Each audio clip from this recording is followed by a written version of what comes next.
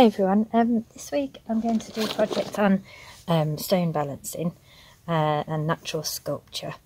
The artist Andy Goldsworthy has done loads of things and is well known for his land art, using things like stones, leaves, petals and sticks, and making natural sculptures and then taking photographs of them. So I thought it'd be a good project to do this week. And I've got so many stones that I've collected over the years. Some of them are found in my garden, so just things like that I'm sure a lot of you have got. So one of the first things I'm going to say is you need quite a flat surface or something. I've got this this tree stump, and it's got quite a nice texture to it, so it should be able to grip some of the stones, but it's quite flat as well. So first of all, I'm going to try and pile them up one on top of the other. So I'm using quite a flat stone, but it's got some texture to it there. Okay. So the aim is to see how many you can pile one on top of the other.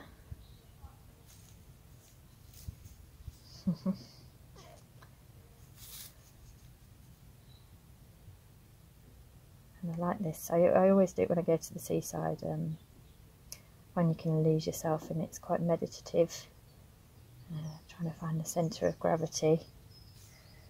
So those first few ones are pretty easy, but as you carry on, it becomes harder.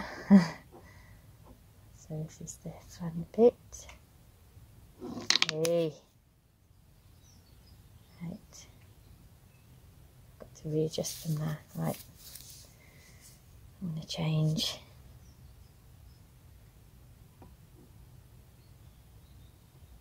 So if I'm using both of your hands, it's making micro adjustments, she says.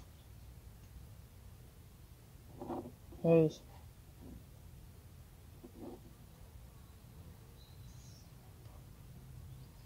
Yes. Dare I put another one? Yes, go on.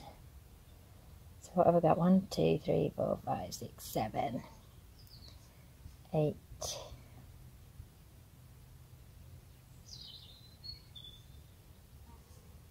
Wow, yes. Maybe one more. Can you see that?